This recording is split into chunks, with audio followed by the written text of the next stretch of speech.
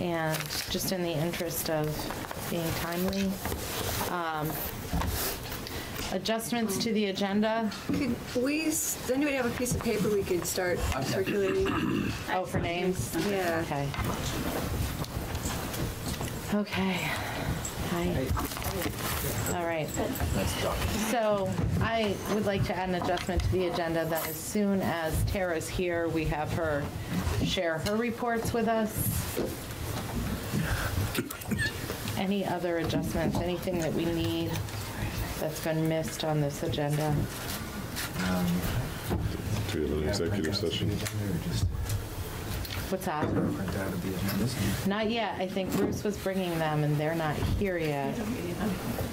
I mean, there's the meeting on the 6th. Yes, to there talk is. about the tuition stuff. Do we want to just talk about that today? I think that, I think we need the presentation from the supervisory stuff, or maybe we can just talk about it today. I don't know how long Bruce is going to be here. Okay, so why don't we add that down into discussion items? Annual tuition rate. Do you want to just move to like principal's report until Tara gets here? Yeah. Okay, let's do that, sure. And we'll skip assigned time and timekeeper. We do have some. Oh, sure, great. Okay. All right, so we'll jump down to principal. Oh. Principal's report. Okay.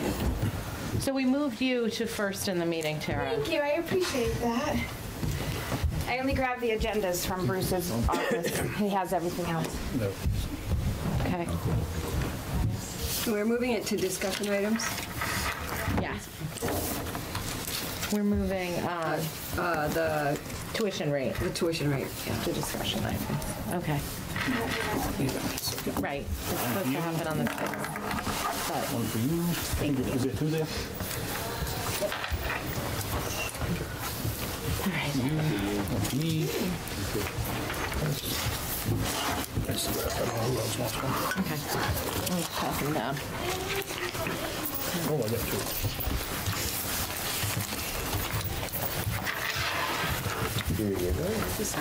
So have you wrapped up the work with the auditor? No. Okay. Not wrapped up the work with the auditors. They were shut down from the last 2 weeks. They don't come back to work until Monday. Okay. But I can give you the numbers that were as of 12/19. Okay. The general fund deficit was $192,345. Okay. We had to clean up $192,345. Okay. We had two funds in the supervisory union that we needed to do some additional work on. Fund 10, which is our general fund for the SU, and Fund 12, which is the clearing accounts for shared teachers and shared positions from the SU to the individual districts. So there was an additional charge there, which would bump up your general fund deficit to $256,000 roughly. And then the SU's current deficit is $230,665. Adding your 41% of that, if we have to do that entire amount as an assessment, brings your total general fund deficit to about $383,000. Okay. Food service, Can you repeat that last number? $383,000. What was the SU deficit number? The SU was $230,665 prior to any additional adjustments that were made. This was as of December 19th. That takes into account the SPED deficit. We assessed that out. You'll see that in your warrants, I believe last time it was in your warrants. We assessed that out as best case scenario based on the recommendation from the auditors. Okay. So that was already taken care of, so that brought the SPED account to 0. So if and when the AOE releases their numbers. If they give us everything that we thought they still owed us, then that's all taken care of. If they come back and say, no, we're not giving you all of that, then there may be additional SU sped assessment also billed out. So was the sped assessment in the 192,000, or is it in the SU deficit number? The sped assessment was already accounted for in the 192. Okay. Okay. And then, It's if we don't get everything that we think we're going to get, that there could be a potential additional SU sped assessment Okay. billed out. I don't feel like I understand what the SU fund and the shared positions fund are compared to the just general SU deficits. So the general SU deficit, that 230, 665, that is the SU's Fund 10. We had to take care of the $111,000 deficit that was sitting in Fund 12, which is the shared position fund. So when an employee works in multiple districts and they're paid by the SU, they're coded to Fund 12 within the SU.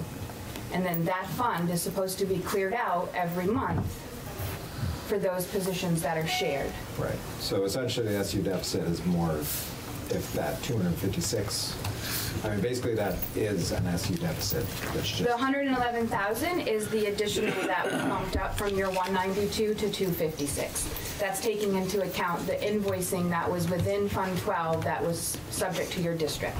So that's taking that and assessing that out, which will be but in it's this not payable. something that was in our budget that we went over our budget for. It's There are something in the positions that SU. you're using at Royalton and Bethel, Can you give me an example of some? sped paras who are doing regular ed duties. Okay.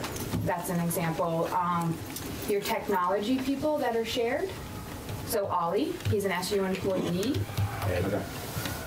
Ed, thank you.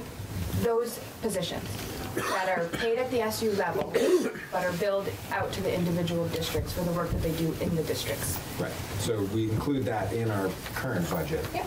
So did we go over our current budget for those positions, I guess is my question. I couldn't tell you that right now. Okay. That'd be something, We just cleaned the fund.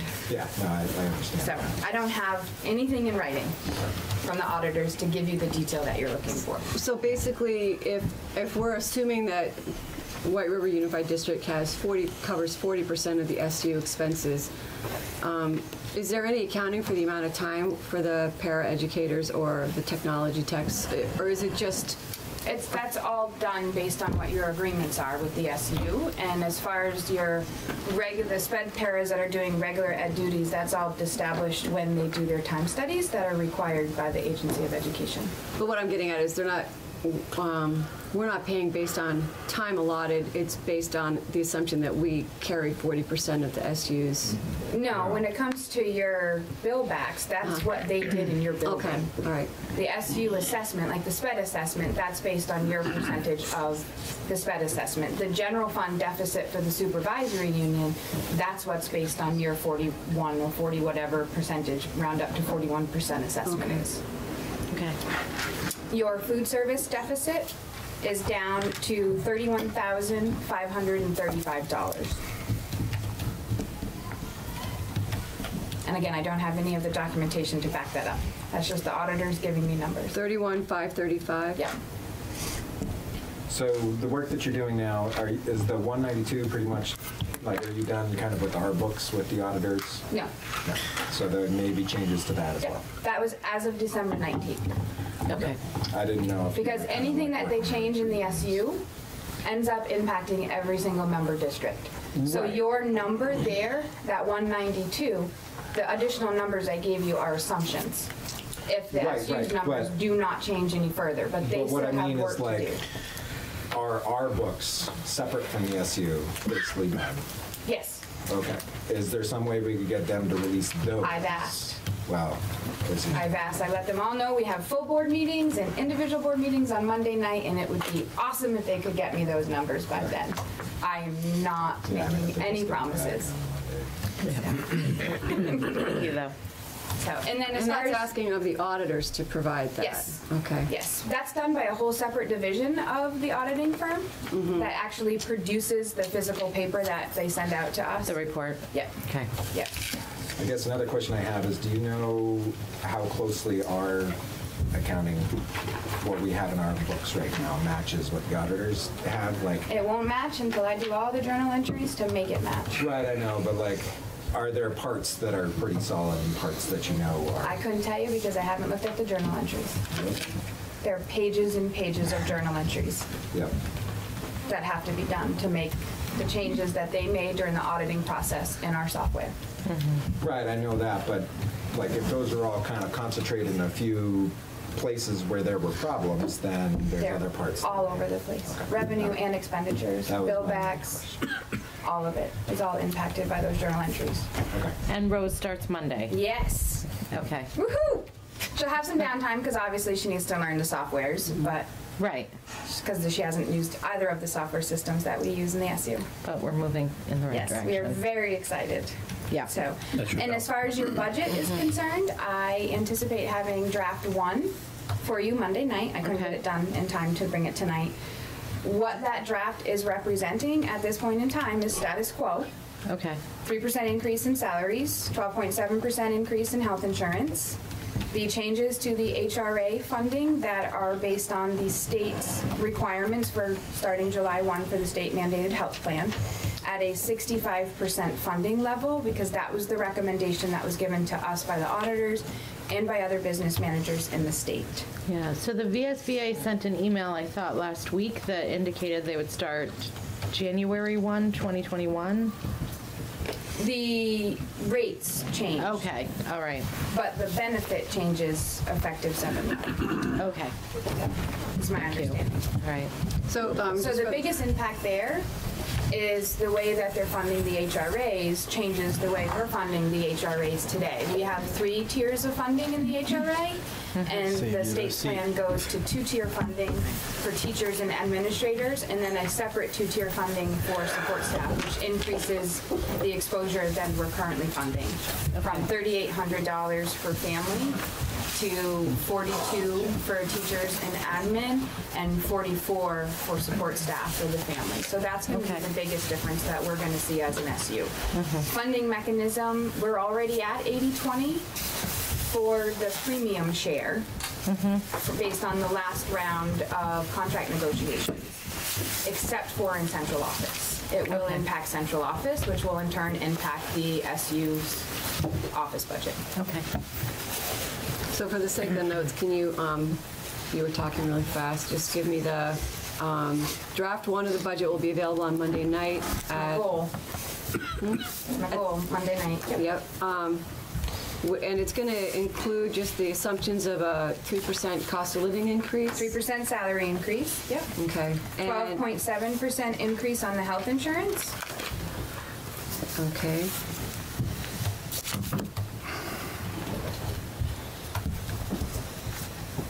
Okay, and that's active, the health insurance of 12.7% increase is active as of January 2021, right? The rates, yes. Yeah, okay. Yep. And any new hires that you hire for next fiscal year will be impacted by the new rates. And the benefits changes are active, We are doing that effective 7/1, because it's a full year. The HRA is funded on the calendar year, not on the fiscal year. So when I'm building your 7/1 budget, I'm using the HRA assumptions for a full calendar year at 65% of the total exposure. Right now, usage-wise in the HRA, as of December 10th, we're averaging around 40 to 43%, depending on the tier. So you add another 6 months to that. We really, and that's where a lot of our budget shortfalls were, is that we have not budgeted appropriately for the HRA exposure for the last 2 years, since they came into effect. So obviously that'll be a decision as you as a board will need to make, is if you want to keep that 65% or if you want to budget a different number. But that's the number that I use as the placeholder based on the recommendations that I received from the auditors and from other business managers in the state. So the HRA isn't budgeted correctly for this current fiscal It year? is not for anybody. Do you know about how much that will impact our budget? I do not know right now. I only got through Bethel campus. Yeah. Out of all the district. Right. Yeah, just as we're planning to, like, we got a list, they were listing cuts of things that we could do to make up the deficit this year. Like, if we're going to have additional deficit from that, we need to plan that in. Okay. Anything else? Oh, your announced tuition rate? Okay. So that's what I'm bringing Monday night to the meeting. And that number is normally based on a formula on your your next fiscal year's budget. So we'll do some percentages, increases, that kind of thing to get that number. And we're doing that as a special meeting because I have to get the numbers into the AOE by the 15th. And your regular scheduled board meeting doesn't happen prior to the 15th. So that's why I asked if we could do the round table or the wagon wheels for Monday night so that we could hit each individual board for that. Okay. And if the auditors produce as I've requested, then I'll bring that with me as well. And your draft one of the budget. And it'll just be your expenditure budget because we're still working through the revenue side of things. Okay. So the announced tuition rate needs to be in by when? January 15th, I have to have the file into the AOE and out to each one of your tuitioning districts. At some point, we were supposed to get an update on this year's revenue. I think that was supposed to be mid-December, but do we have any update on that? I have billed out your tuition students. There are 10 students that we don't have residency verification on, so that right now is impacting what that is. I can't tell you the numbers off the top of my head. The report needs, I haven't generated the report out of the system yet. Could we get that for Monday as well? Probably not. Because Jane has to book your revenue and she hasn't been here for 2 weeks, so I don't know if she will have the tuition revenue booked by Monday. But I can try. But for our regularly scheduled January meeting, we should be able to have that Yeah. information. Yeah. Get it as soon as you can to us, I guess. All right. Because that was December revenue, and December revenue hasn't been booked. Because we Right, don't I'm usually not book even the looking revenue for- I'm until not we looking do for reconciliation. Actual revenue, I'm looking for a projection of, we have this many tuition students compared to we projected this many, so we'd expect our revenue at the end of the year to have this surplus or deficit. So it doesn't need to be some fancy thing. I would expect our administrators should be able to provide it if you guys are like overbooked. Right. So, you know, I mean, at the last can our board meeting, we were administration do this, please? told that we would have it this time. And, you know, we should have an idea now of, we were expecting to get this much grant revenue and we're actually getting this many, you know, like, we should be keeping track of this stuff. I would hope that our administrators are knowledgeable about like how this stuff is going, so can we please get that? We I'm shared, sorry, I'm getting really frustrated well, we shared because the we don't have anything. tuition count with you. Right, but like how does that? I am one person, and I'm doing I the know. best that I can. I'm not, this is where I'm directing it as our administration, because it seems like everything's going on you when it shouldn't. Because like, you know, we got the tuition numbers, but like what did we build into our budget for our, and how does it compare? And what does that mean for our end of year expectations? And again, like the grant revenue stuff, like are we getting the grants we expected to or not? Like all that stuff, you know? Well, Cynthia usually brings us that update, Well, I think. but I mean, like, Still. they should have it as well, Yeah. you know? But we Okay, Owen, yeah. get, for our areas, we are aware of what we have for like a CFP allowance, for like the middle school area, for Title IV or Title, whatever it is. But when we need that information, we go to the business office as well. So, I mean, we can go to the business office. We have files on some of it, but I'm not exactly sure what you're specifically asking for. Well, I mean, it seems like the business office is, you know, working through so much stuff that they're not, you know, able to do, like, might need a little help supplementing some of these areas. And so, you know, like, if we have the tuition student numbers, like, that's something we should be able to figure out as far as what our revenue should look like compared to what we expected. We finished with 36 tuition students last year. We think we have 39 this year. So it's not any wild and fantastic Okay. larger Well, I mean, number of people. That's the kind of thing that I'm looking for. This is the kind of But, thing- like, we finished with 36 last year, and we wound up with 39 this year. Did we budget for 36 last year? Because they're different numbers. And I don't know. This is a conversation that Tara and I had this afternoon, knowing that you might ask that question when we were here today. I think the one thing that is still out there, kind of outstanding, is that there are 10 kids that we haven't verified their residency as of yet, and that needs to be done before we're absolutely sure that there's 39. There's 29 right now. And if we can book these guys, some of them, we thought were Sharon kids, and they're probably Royalton kids. So that all needs to be figured out before we can be absolutely sure. And in order to do that, I think what Tara's saying is Jane needs to be helping with that. Well, she books revenue when she does a reconciliation, and she does a reconciliation after the close of the month. It was billed out in December, so that revenue isn't booked in the system. If I generate a report in the system, it's not going to take into account the tuition revenue I billed in December. That's what I was saying. Okay. The other thing that I'll say is that we talked about this afternoon, is that we have to make some cuts, and I've informed the union basically that we may have to do some RIFs this year in order to be able to, they are on notice. They've returned the responses to me saying that they did get the email that I sent them. I'm going to follow it with a hard copy. Don't know what those are going to look like. I know we had anticipated last year about $400,000 and so of different things we might do. We ended up not doing them. I think without a whole lot of changes, the budget's up about $700,000. So we're going to have to, and you're not going to get that from extra tuition students. So Right. I know we have a projected state yield, like how much, that increased some, so how much would that impact? Do you feel? I haven't even done that side of your budget yet. I'm still building your expenditure budget. And until I get that done, I don't even start working into the tax rate and the yield and all of that.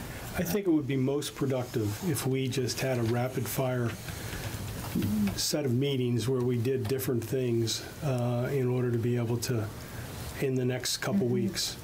And I think if we went through this, you guys would feel a lot better about every piece of this, and we have a little time to deal with each piece of it and bring it to you.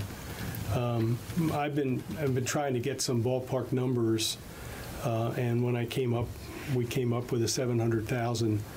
That looks like that's what we've either got to get that in revenue, or we've got to get that in some kind of budget cuts. And they weren't all people; they were other things. So it's not all people. And that 700,000 is a very loose number. That is literally just estimating. Back to them. Yeah. That's You don't want to be held accountable for that number when it's not valid. Right. The 700,000 is an estimate of costs.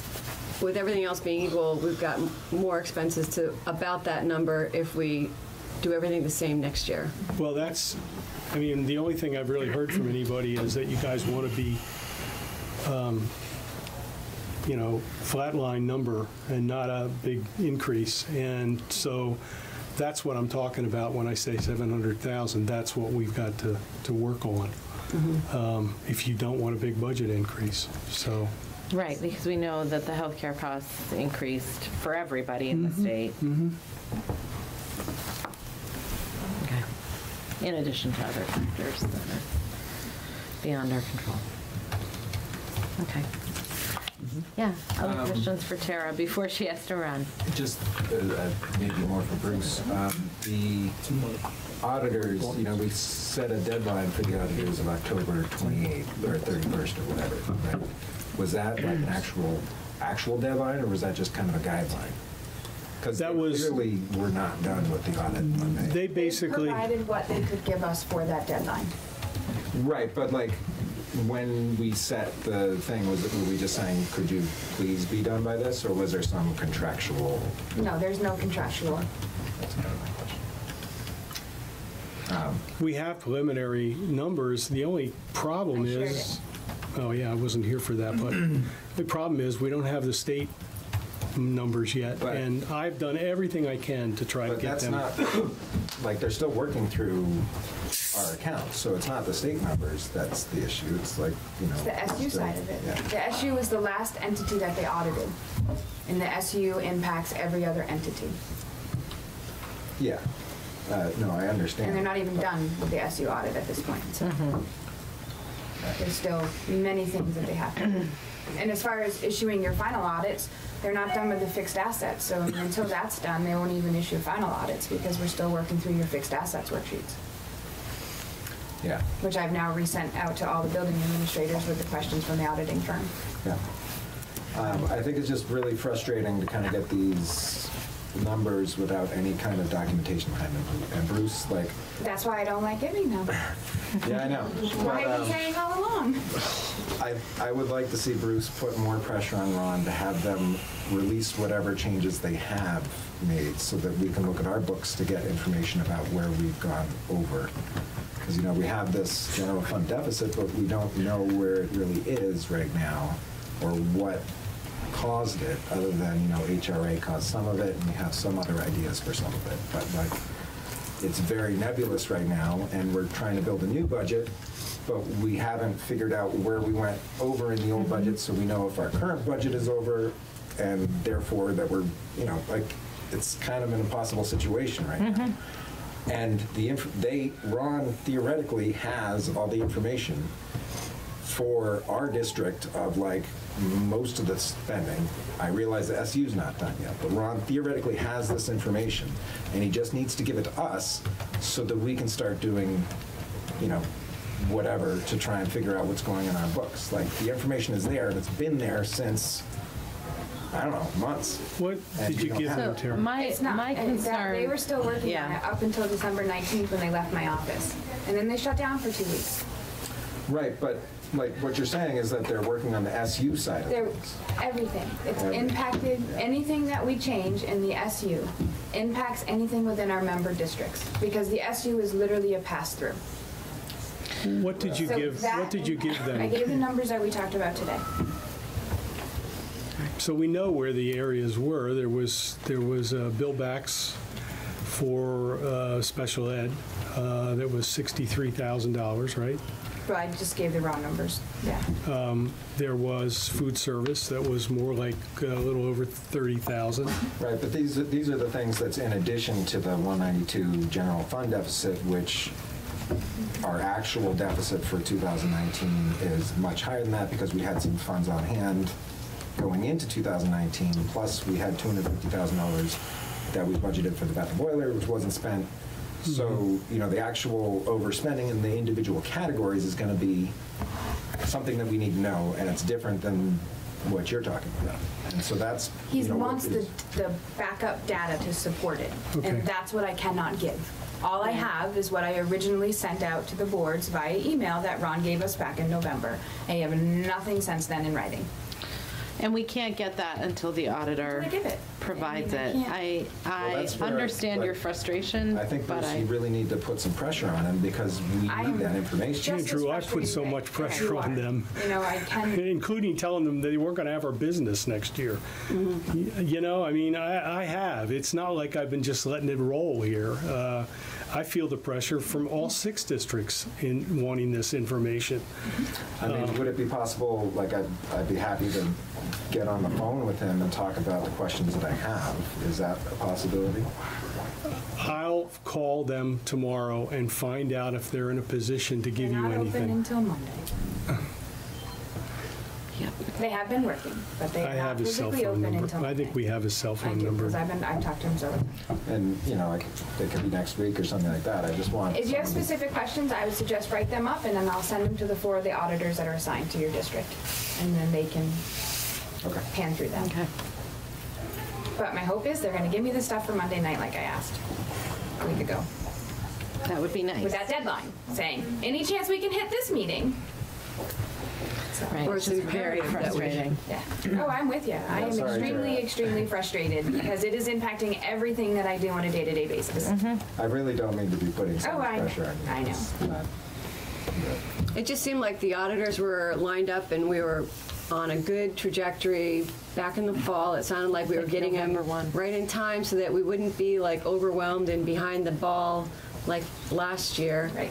And now things are just dragging along, and I feel like we're almost getting into the same place that we were last year. Yeah, I mean, And they it- made clear, like, when the auditor provided the preliminary draft, that, oh, this is what we have now, but we're going to have 2 more months of work to do, then maybe we would have be in a different situation. I just feel like having that preliminary information out in the public was premature, and it shouldn't have been done because it created a lot of reactions for information that wasn't even true. And that's why I said these numbers, we shouldn't be, until we can, what did he say in that meeting? Verify. Until those numbers can be verified, they're not real numbers. That's the same way tonight. Like I said, these are numbers as of December 19th. They're not reality. It's not reality until we physically have the audits in our hands. So when we're listening to these numbers, and this is a public session, and everybody's listening to this, and everybody's reacting to things that aren't even real, aren't these things that we should be doing more in executive session until we have numbers that we can publicly let people react My to? recommendation, Yes? that was what I had recommended all throughout. And why I haven't think we been doing discussed that. that? I don't think we can discuss budget in executive I session. think the numbers have parameters to be around public. open meeting laws, so we would have to be able to say that that puts us at a disadvantage in terms of communicating with the public. And I think that we opted to err on the side of transparency and be really forthright about the fact that these are soft numbers until we have the final reports. Having said that, the reports that we were getting last year, we now know weren't accurate. So I would rather have the reports be accurate when we get them. I mean, they're not, as far as not accurate, I mean, I really want you to be cautious when you say that. Yeah. What you spent, you spent. Right. It doesn't Okay. matter if it was coded under 320 or 280. Right. You spent what you spent. You received what you received. But how it gets presented, like, How it's coded in the system doesn't change the bottom line. A Right. plus B equals C. yeah. That doesn't change. What changes is when you have prior year expenditures that are billed or received, prior year revenue or prior year expenditures that are billed and received in the current fiscal year that impacted the prior year. Okay. That stuff is never cleaned up until audit, because that's when that happens. So just because something may, or your salary people weren't in the right class code, they weren't in the right count code, they were still paid what they were paid. Right.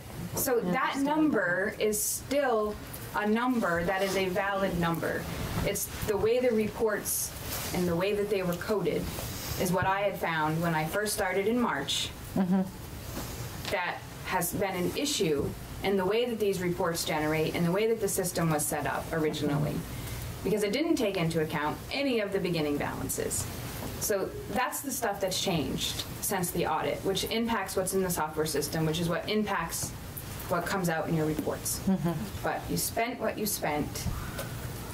Well, And one it- example That's what I really just, I mean, I feel like every time that statement gets made, that it's a reflection on the business office that we're doing things wrong. No, that's not what I'm implying at all. No. It's just that within the audit and the coding and language and blending, definitely the numbers are the numbers, but, you know, when food service gets out in the press that they're overspent by $100,000, and now we're finding, well, actually, it's more like 33, like, that's a lot. It's a And that big hurts. difference. That hurts Yeah. people that work in that area of the school, and Yeah. and that hurts me, because I know that they're, anyway, I don't like it when that kind of stuff happens, and it's not a reflection on you. It's just a matter of, you know, rectifying all these different codes, and maybe it's going to get cleaner as we go along. Well, they're all going to change as of July 1st. Ugh. Yeah. I can't change that. Right, That's the I know. Agency of I Education. understand. Go to your legislatures. But we got Rose joining us on Monday. So That's right. Yeah. And I have a list of tasks for her to start on.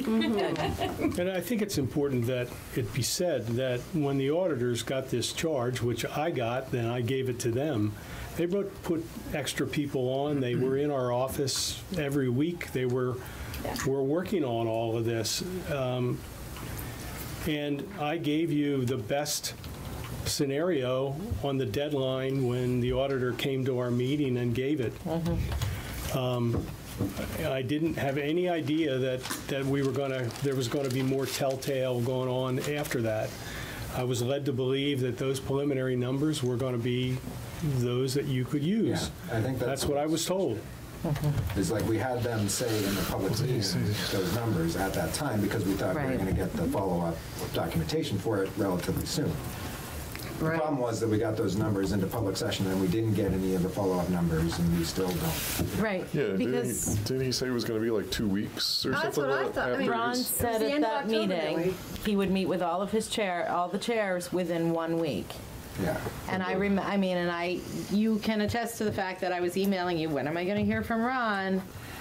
Yeah. I have not been Right. silent. Yeah, I am on your side. side. So yes, I have been pressing as much as I can press. I mean, I cannot physically go to Maine and generate these reports. I mean, I can't.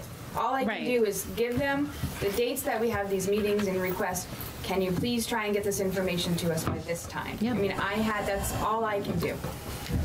Why don't, as I said, why don't we set up a phone call where Lisa and I or whoever gets on the phone with Ron so that we can try and talk through them. And we'll write up an email or whatever our requests. But, like I think maybe if we had him physically present, not physically, but FaceTime or Skype Yeah. or, yeah, we could look at each other. get some answers. Yeah, that would be great. And maybe by Monday, this will be a new point and I'll have the information. That'd be great. That's not how we're trending, but I like your Let's optimism. be optimistic, please. Exactly, yeah. Some positivity. All right, thank you. You're Days are getting welcome. longer. Thank you, and sorry I All right. have to run. Thanks, Okay. Tara. Darren, Thank you. I'm sorry. All right, I'm with you, I'm just as frustrated.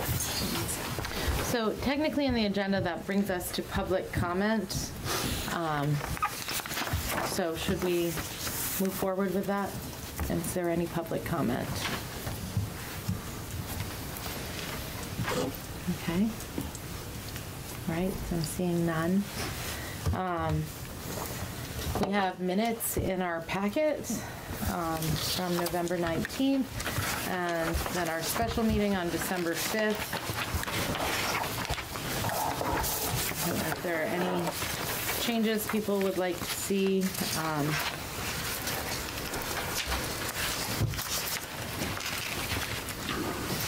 Anything to add to those? Make a motion to approve the minutes of November 19th and December 5th. I'll second that motion. All right, is there any discussion? All right, all in favor of approving the minutes, say aye. Aye. All right. Any opposed? Okay. All right, so the minutes are approved. Thank you. Any board comments?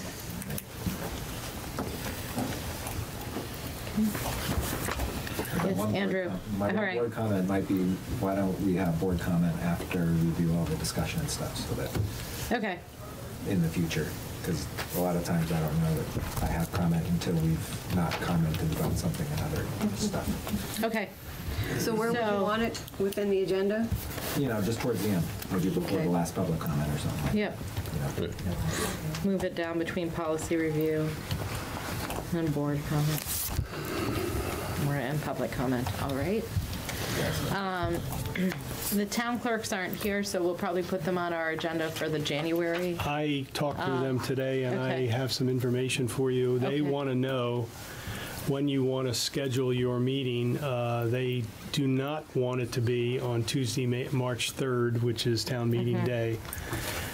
They would prefer that it be the night before, the night after, or the day after, whatever. But they've got, it's going to be very difficult for them to have it on the day of town meeting.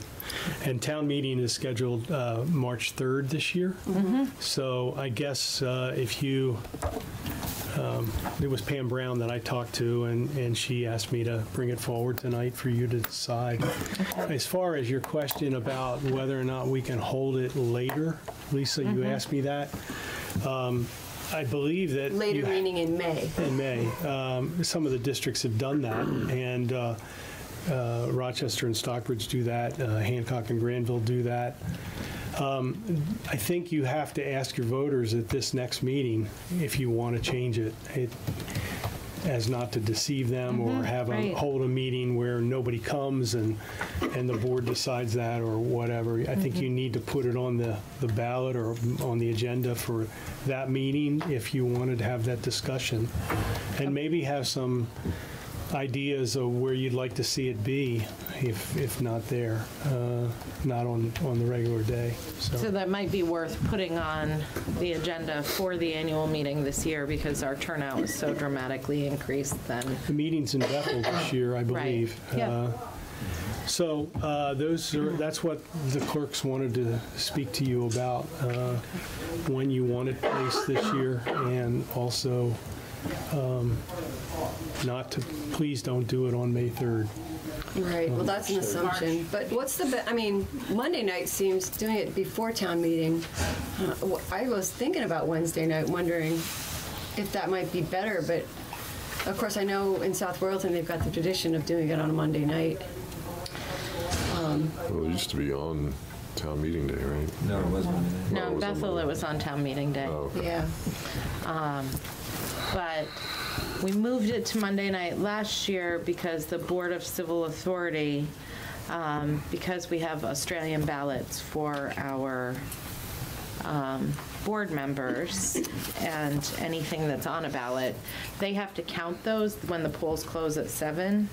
So essentially, for the floor vote items, the Board of Civil Authority and town clerks are disenfranchised. They can't be there if we hold it on the same day. So we made the switch to Monday evening. I have less of a problem with it being on Monday evening than feeling like we're going into a budget cycle again without adequate preparation. That concerns me. I mean, I think we can hopefully get where we need to be, but it's worrisome that we're not getting what we need right now. Yeah, I mean, expecting us to be completely finished with the budget process by January 30th or whatever seems daunting. And to be thorough and deliberative and all of those things you expect to be. It's hard. So, yeah, I guess we'll talk about, I mean, Monday seems good to me, but for this year. Wasn't it already? But I think it should be on the agenda that we look into, It was already like, set April. on Monday, and we'd have to do something to change it. I don't think so. No. No. Because it goes, well, yeah, I don't think it had been firmed up. Yeah. I don't get the impression that Pam knew that it was firm. So Right. There were a lot of discussions about it. Okay. So do we need to vote on this? I think you need to formally set it, yes. Okay. So does anyone? So we can go forward. I mean, everything hinges on that, if we back plan and everything. Well, I make a motion that we have the town meeting on, the school annual meeting on March when? 2nd. March 2nd? March 2nd. Monday, March 2nd. Do we want to, so should have a time starting at 6 o'clock? Yep, 6 PM is what we've been doing In Bethel.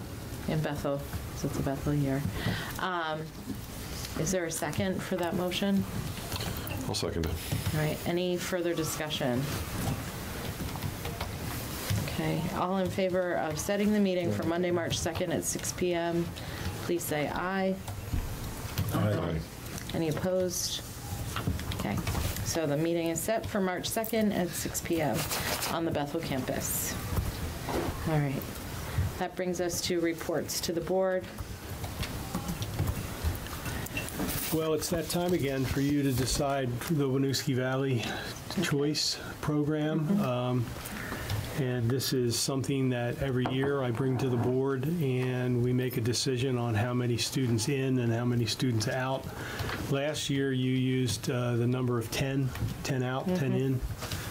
And I don't believe that we reached those numbers for either category, but Okay. I guess I wonder, I'll pass this to you, Lisa. This is the folder that, or in the information that we used from Okay. last time. And there are some schools that have more than one high school in their district, and they do shuttle kids back and forth. It's not really a part of the Winooski Valley thing. There's a kind of side deals that are made, but I Do guess you- I want to know what you want to do. Know how many students we have coming out, and how, I know we have some coming in also through that partnership, correct? 7 went out and 1 came in. Okay. All right. Any thoughts about, And I can't remember, there's no cost or gain to us on this, right? Correct, This is all correct. There's neutral. no tuition you get or any of There's no that. reason to go more than 10 if that hasn't been used. right, and you can only take as many as you let out, Correct. And so, there's a formula for, it says here, potential number of new transferring students to fewer than 5% of the resident students enrolled in the sending high school as of October 1st of the academic year in which the calculation is made, or 10 students, whichever is fewer. okay. So, No, there's no tuition money that gets changed, but No. is there pupil count? Head count, yeah. I believe, no, I don't believe that is impacted at all. So if we have students from our district choose to go to another high school, we count them in our pupil count? I believe so. Yes. And have we been? I believe so. Good? Maybe if I we think knew it'd be for worth sure, double that would be checking. good. Well, I mean, We have a, if Tara was still here, I could tell you, but Okay. All right. I think you've been using the number of 10 for years. I think we So- should. That sounds like a good number to stick with. All right, Do you need a motion? I think we probably do need a motion, and we Yep. do need to formalize this, so. I make a motion that we keep the Winooski Valley Choice Award as 10 out and 10 in. Okay, second, Second? okay. All right, all in favor of keeping our Winooski Valley Partnership Agreement number set at 10 out and 10 in, say aye. Aye. Aye. Any opposed? All right, so our number's set at 10, thank you. the only other thing I have for you is that this is way old because we canceled our meeting in December, but the Career Change Assistant Program is supposed to be voted on from the contract every year. That is a program within the supervisory union only if the towns and the board affirmatively votes to adopt the program. In any year of this agreement, the Career Change Assistant Program will be available through the White River Valley Supervisory Union only if the supervisory union boards affirmatively votes to adopt the program. So basically, what this is assistance to people who may be leaving. I don't think we have extra money in the budget at this time. Well, I formally need to ask you, it does impact your next budget, so I'd make a motion. Have we had anyone make that request?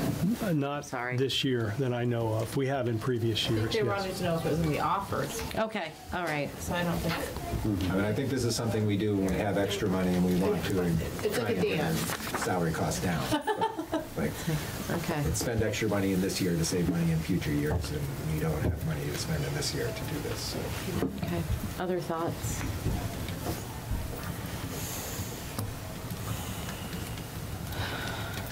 You want to vote to do it or Okay. not to do it? All right, so you were going to make a motion, Yeah, I make a Andrew. motion to not do the, whatever it's called. The Career Change Assistance Program. That's it. Okay, is there a second for that? I'll second it. Okay, any discussion? All right. All in favor of not extending that assistance this year, say aye. Aye. Any opposed? Okay. I don't know, it makes me sad. It's the first year since I've been on the board that we haven't offered it, so. Did we ask the question? I didn't- Yes, we did. Yep.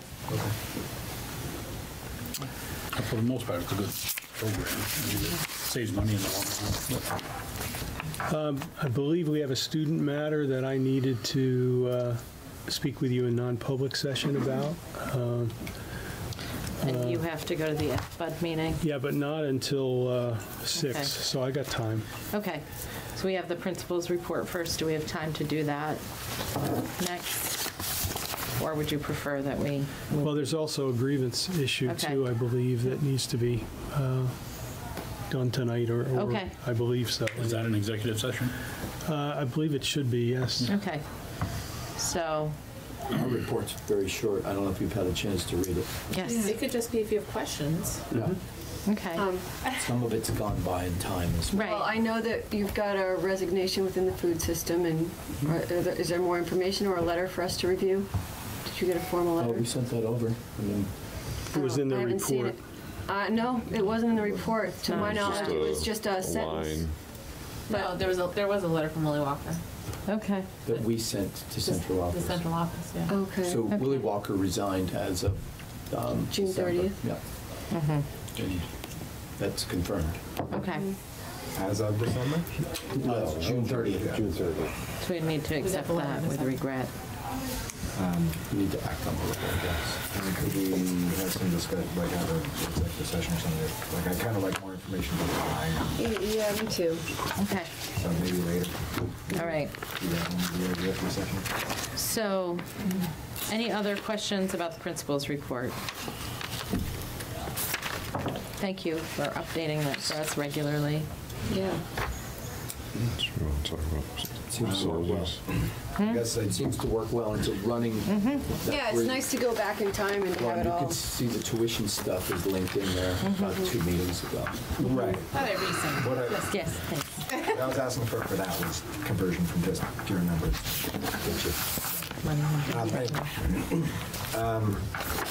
The spending freeze, do we have, like, what's the plan on, like, how long we can wait? I think we need more information still. Okay. Right. We haven't gotten information, so I feel like unfreezing So we're waiting without for the information audit, is. and then, We're purchasing things that we need to run the school.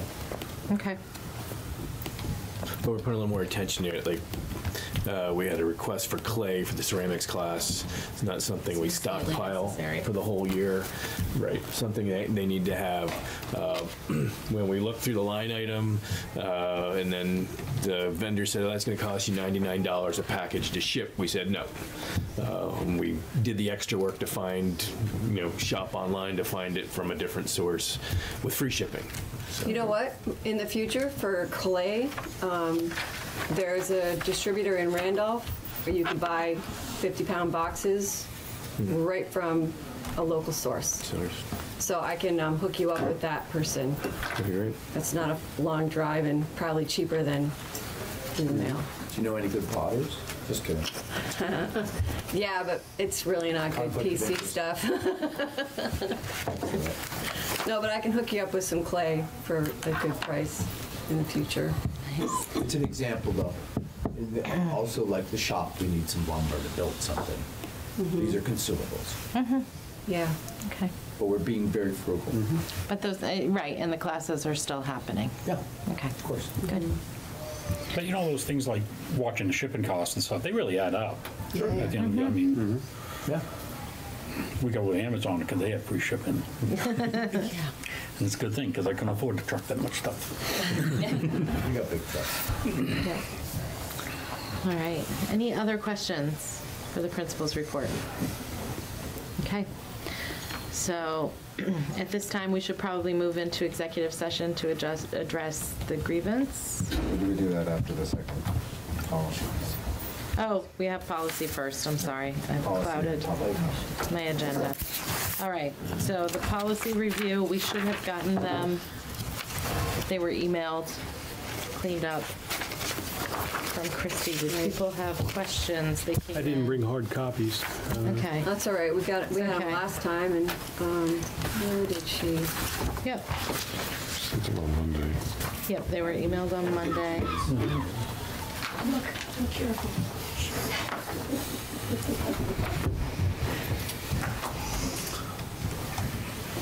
I appreciate that they have been cleaned up.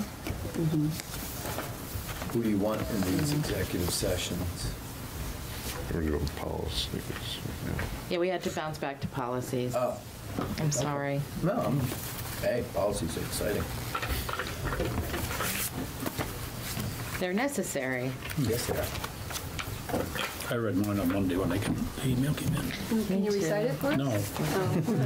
But I didn't see any problems. Okay. Yeah. Yeah, I don't see any problems either. I didn't see any problems when I had gone through it. Yep. All right. So do we want to accept them, or how, what is the board's Do we will? accept them now or at the full board? These are our No, second reading. you need to adopt them, and we need to put them in the paper and fully warn everything. And until you guys got to the point where you're happy with them, we weren't going to do that and Right. and warn them 2 and 3 different times and put them in the paper 2 and 3 different times. So if you're happy with them, Yep. then we would bring them back to you after the public sees they're about to be adopted. We can't fool the public. We want them Right. to be able to show up if they don't like what they see. They'll be put in the paper. So if you guys are happy with them, we can move forward and now formally adopt them at the next meeting. They've been gone through by policy committee members from each of the committees, or from each of the boards, and I'm also bringing 4 more, 5 more are coming next, and then we have another meeting, I believe, in 2 weeks, the 23rd, 3 weeks, to look at some more, so. Okay. We don't have to vote on the second reading, we just No, if you're happy. agree. We're happy with them to move Happy. forward? Yeah. So we make Anyone? a motion that we accept them? No, we'll bring them forward and you'll formally adopt them after they've been printed in the Right. paper. And they'll get printed in the Herald and the Valley News? Yes, I think so, yep. I know the Herald, but probably the Valley News as well. All right, thank you. I better look more carefully, policy review. Okay. Now we can move into executive session. And so for the grievance, who would we want to keep? And who- Union Who members? should stay? Well, Let's do the Union last members public first. comments. Yeah, there's one more Okay, public right. comment. So public comment, yes. Hi, I'm Carrie Cole. I'm here with Rebecca Flores on behalf of the White River Valley Education Association Bethel campus. And we just have a comment from the principal's report, kind of as a reflection that when room changes and program changes need to happen, it's important to include all of the adults that it applies to and affects. And it's not as simple as making it a room change or saying you're going to move here after a few weeks of time, but it's important to have discussions with all of the people at the table at the same time. And I know that's not something that we usually address at school board meetings, and we've had discussions with Bruce and Owen and Andrew and everybody, but just pointing out that when it affects programs of tiny children or middle schoolers or high schoolers or anybody, that it's important that all of the people are at the table at the same time when the discussion starts. So when you're reading about things in the principal's report, have good questions. Thank you. I wonder if that's something that should lead to a policy or procedure, or, I've just been thinking about that. Whether there should be a specific policy or Protocol. procedure, protocol to point to make, I don't know, to streamline communication or to make things more systemic. I'm not being very articulate, but Makes sense. I just think that the last time that there was a significant room change, like 4 years ago, when it was just Bethel Elementary, that was really hard also. And so having it come up again partway through the year and being really hard a second time makes me feel like maybe there should be some level of policy or procedure or expectation from everybody involved. And we have a policy committee convened. You know. I think in this particular case, a lot of the people involved in the action don't agree with why we were doing it, and I'll take the responsibility for that. I did meet with everybody whenever I could or whenever it was asked for, and I don't think we came away from the meeting feeling like everybody was completely in agreement of doing it. But I think for the good of the organization, we made the decision we made, and I'll be happy to speak to any of that if anybody wants to. I'm not going to hide or anything about it. I really feel like this was the best thing to do, and I know others don't agree with that. So. Yeah, Andrew. Thank you. I mean, we got the letter from Rebecca and them. I guess, had you heard those concerns before? Should we just go into executive session? I don't I think this conversation is going in a direction. Okay. Well, I don't know, whatever. I met with them face to face, and they gave me the same arguments. Most everything was said to me. I feel like the discussion should have happened before the decision was made, and then if you hear their concerns and come to a different conclusion, that's one thing. But if they feel like they haven't had any input or been able to say kind of what the issues would be before the decision is made, then you're making the decision before you know the full scope of like what the decision is going to impact. So if that's kind of the issue at hand, then I think something throughout all of this in the last 2 months, I mean, we started having these conversations in October. Done wrong or anything like that. Just like in the conversations that we've had in the last 2 months, there were opportunities if there was information brought to light to the principals or to me, that we could have discussed that and maybe changed our decision. It wasn't a case of this is what it is, and that's what, I went to them, I sat down with them, I explained maybe some things that they didn't know about the situation, and they explained to me what they didn't think I knew about the situation. Okay. Yeah, I mean, I just wanted to make sure that. And we did that face to face.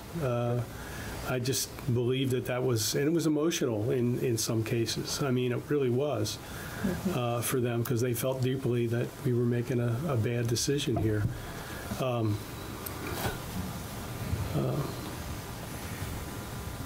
guess that's all I need to say. Yeah. Rebecca. Rebecca Forrest, representative from the Bethel campus.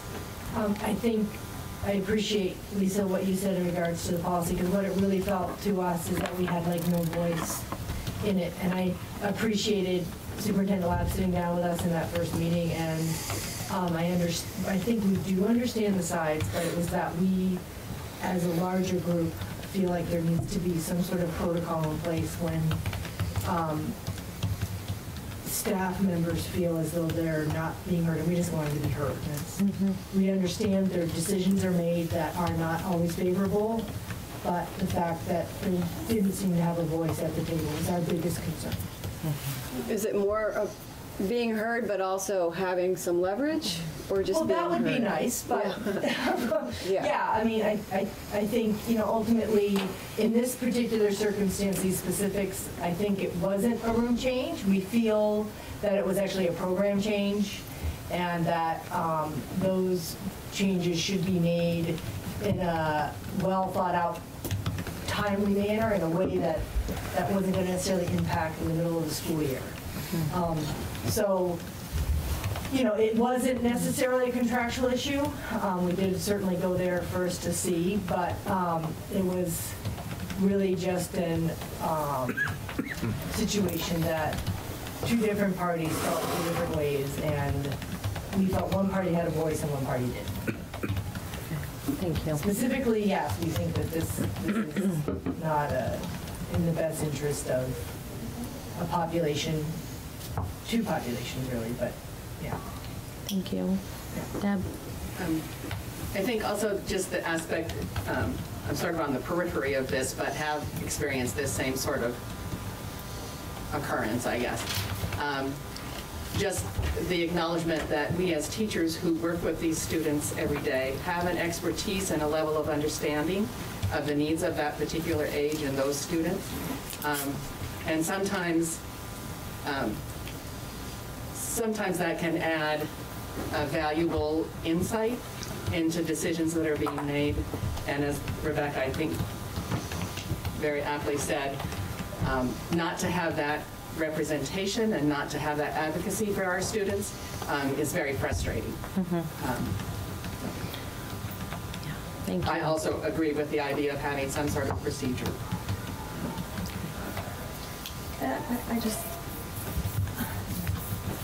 I feel as if, because they're very young, they're being discounted somehow as not important to receive what they deserve. I feel that education should start at a base level, and we're providing an education for these kids. We're setting them up for entering further into school, and if we're allowed to do it correctly with the proper attention, we're creating better students for later in school. And they're 3- and 4-year-olds, and they turn 5-year-olds, but they're still important. I feel like all the kids should matter, no matter what their age is. Just because they're young, you know, they're expendable somehow to move around, and they don't matter, but they do. But we were teaching them how to read. I mean, that's supposed to be a priority this year. There are kids who want to read. Sorry. That's okay. All right. And I think that, I mean, I can say, and other board members can chime in, preschool is a priority. It might not feel like it with this transition, but it is something that we care very deeply about and know the impact that it has. Andrew, And I think, you know, we've been trying to get to the point where we have two, you know, the three-year-old and 4-year-old programs in both buildings, and so I hope the administration is aware that going forward, we want to see, you know, the full day 4-year-old. Continued.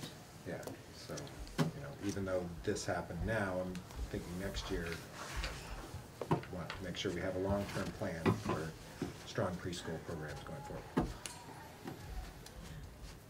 I don't think it's just preschool either. I mean, I think you just throw your resources when they're very young. You throw resources at them as soon as there's a recognizable need. You don't let it go because they're young. As soon as you recognize that they need help, you give it to them, as opposed to just letting it go until it becomes a crisis point. I think, I don't know, from my standpoint as a parent, having my kids in the school and working in the school, I worry about how education is done, I have to say. Thank you.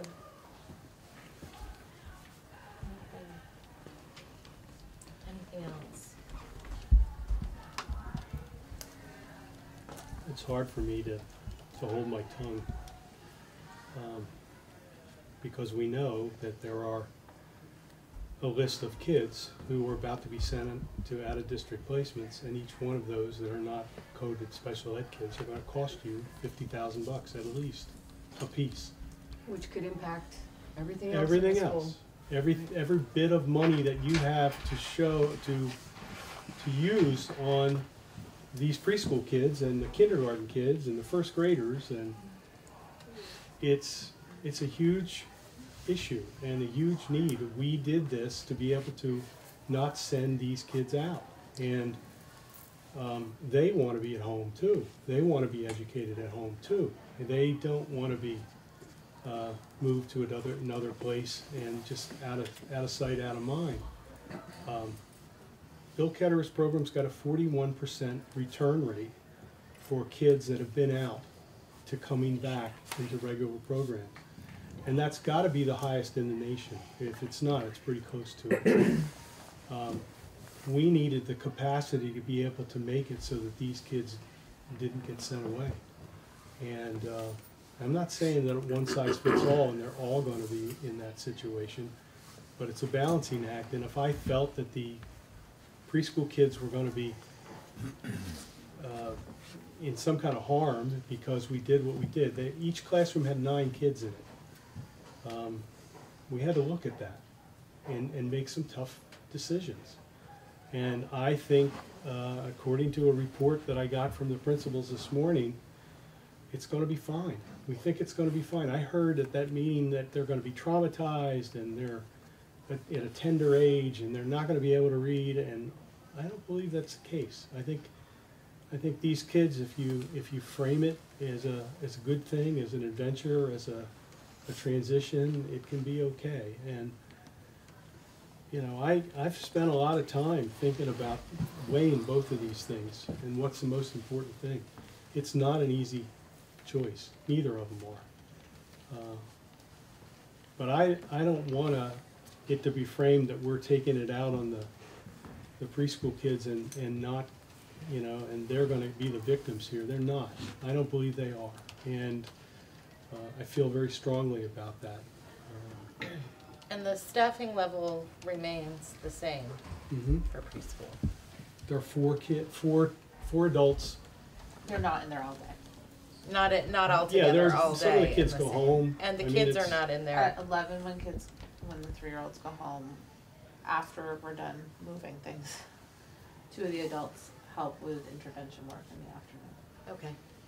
So we'll be at capacity for the preschool? For the room, we cannot take any more. 18 is the capacity, is maximum capacity for the room. Yeah. We're not turning anybody away. And we're turning We are anybody? turning people away. You are turning away preschoolers? I have a question about what happens when kids move into district, who are in the district. We have to accept them, right? Not for preschool. Not for preschool. 4-year-olds, They we can don't go have to. anywhere. Is there capacity in the Royalton preschool? No, we're very close to capacity. And what was our maximum capacity before? I mean, it was awfully- With probably 2 so rooms, high. we could have had up to 40. I mean, I don't think I'd ever do But that. I mean, but in the Four Karen. teachers. Well, would not do 40, ratio-wise, right? yeah. I mean, So the license is 35, but, yeah. okay. No. Right, Okay. the ratio is, correct me if I'm wrong, So ratio 10 of students to 1 adult. But then there's like Depends on the there's a age. space Yes. issue. Yep. Then it's And there's a space as toilet well. issue. And 6. But you could take more if, because the 3-year-olds only come for half day? So you still have room for more 3-year-olds in the afternoon? Sure. Potentially, we could take more 3-year-olds. But if I think at this point, taking a 3-year-old in this far in the year is not a good idea. No. Right. I think we've learned that the hard way. They're very. I think academically, you want to be able to prepare the 4-year-olds, so to give them their own space and time to dedicate for kindergarten readiness. And when you're introducing, when you're combining 3-year-olds and 4-year-olds, you tend to work more on social development, just because that's where they are. They're not as ready to accept academic skills. I mean, some of them are, some of them aren't. But if you have just 4-year-olds, you can concentrate on that.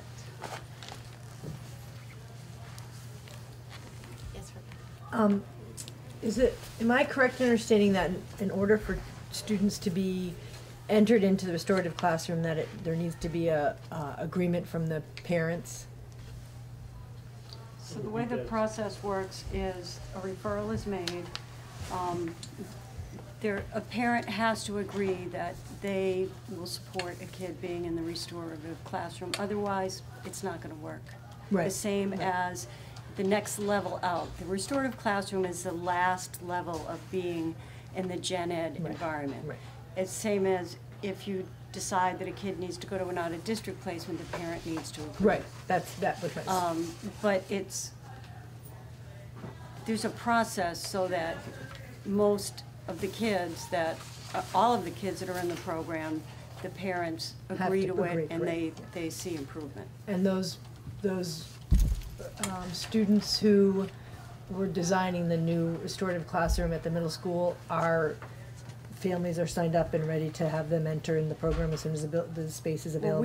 Well, because of the limited space they were in, we couldn't accept any more kids because there just wasn't enough room because the kids are big and it was a small space. And there are kids And now so that are... There are kids that, a new one started today in the small space, and there's several more in line, but again, it's a process. And the idea with the middle school is that it can be more an in and out kind of program rather than with the K-2 kids. It's very small and very contained. It's 5 to 7 kids, but it's a very contained environment. The 3rd grade to 5th grade is a little bit same idea, but by the time they get to middle school, if they haven't already transitioned back to their gen ed environment, the idea is to get them back out into the mainstream where they can be successful. And then the capacity in the current room at the middle school is what? How many students can they take? 4. 4, and they're at 4? Yeah. And my understanding is there were 7 others in line to go into the... I wouldn't put a specific number, but there's several others, yes. And their parents have agreed to the program and they're just... You can't start a process if you don't have a space. So we have, with this move happening, we have started talking to more parents, but yes, there's other kids that are in the process. But thank you. And if there wasn't room for this restorative program to increase and allow space for these students, the possibility that they would have had to been sent off and there to a special there are education? no openings in any of the alternative programs that are out there. EVA is full, Wilder is full, Choice Academy is full. There is no other option, and we have to educate all kids. And Raven is full as well, correct? Raven's full. What would you have done? What would you do if you did? What you're doing now. Figure it out. What they're doing now. Piece together home tutoring. You know, we have to provide an educational program. Tutoring is not an educational program. With some students, we have done some tutoring, but you can only do that for a limited amount of time. You put applications in everywhere and you try to maintain the kid in the gen ed environment. I mean, there's just not a lot of options.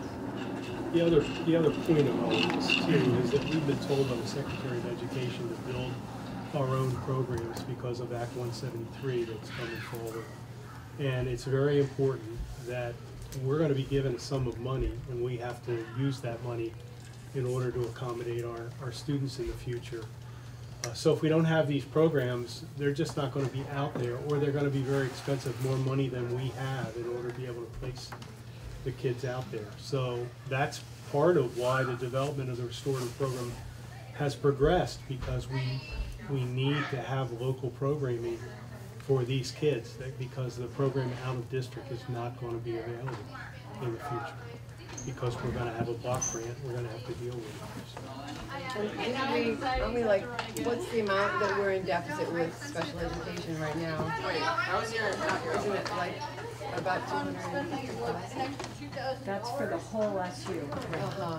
Okay, So we're 40% of that. 40% of that. And a lot of that is because kids had moved to a higher level of care and moved from mainstream out to different programs. I mean, one kid alone moving from mainstream to, say, Choice Academy, the tuition itself is $70,000, and then transportation on top of that. That we have to cover. That special ed, yeah, Yeah. pays for. Andrew and then. Yeah, just, like, I support the restorative classroom, I do want to see it expanded and support it. At the same time, we definitely need to be able to accommodate more than 18 preschoolers in Bethel. So we need a plan for next year for like how we're going to house more than 18. Or we need to find a different space for the restorative classroom to expand into, because we need a strong preschool program that has been a clear priority from the board, so. Yes. So the restorative classroom is, in my understanding, is a solution for the entire SU? Yes. And so, to me, that means that any building, school within the SU could be utilized for this program? Well, it has to have the grade levels that the students are in. Right. So for middle school, Chelsea, Tunbridge, or Bethel. Or Right. Newton. So Or Chelsea Newton. closed their high school, so I'm working under the assumption that there are empty spaces there that could be utilized for such a program, where middle school kids could transfer into that program.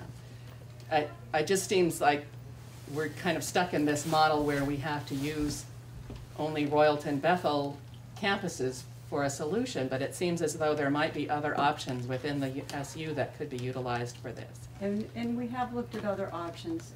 I have to say that Bethel and Royalton are central. So, you know, it's tough to send a kid from Rochester all the way to Chelsea.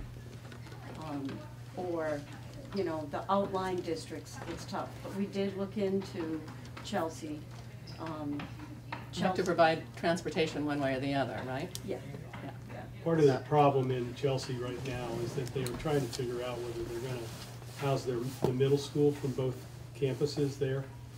And they didn't want to commit until they knew what the answer of that would be, whether or not they were going to have a middle school for both Tunbridge and Chelsea on the Chelsea campus, and therefore be taking up those rooms. So we did approach them because we wanted the option of the possibility of the space that they had, but they were unwilling to commit until they figured out what they were going to do with the middle school.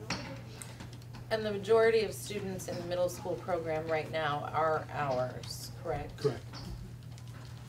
Well, Deb Well, can I answer mean, you that have better the than most I number can. of kids in the middle Right, school. right. Chelsea has 30, Tunbridge has 30, Newton has what, 16 or 17, something like that. Thank you. Can I just ask one more question? I'm Mhm. sorry. It's I okay. appreciate the time taken. How many students can the new space in Bethel fit? It could fit up to, I would say 10, 7 to 10.